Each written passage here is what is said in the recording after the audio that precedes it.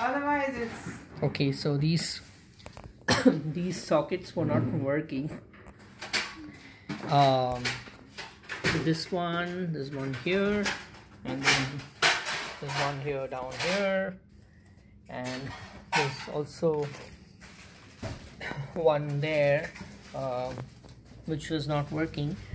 So what I decided to do is I went up to the attic, and there was nothing I could see in the attic with the loose wire there.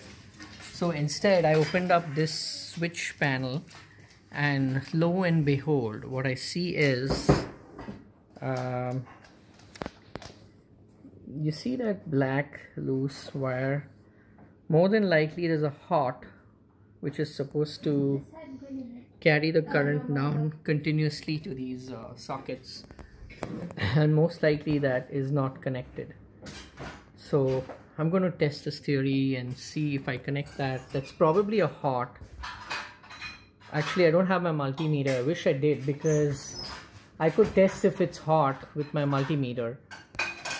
If it is hot, actually it won't show on the multimeter, because this is the wire that's supposed to carry the hot, but it's not really the hot right now.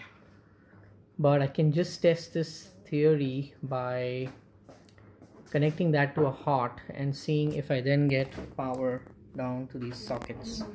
So I'm gonna try that next.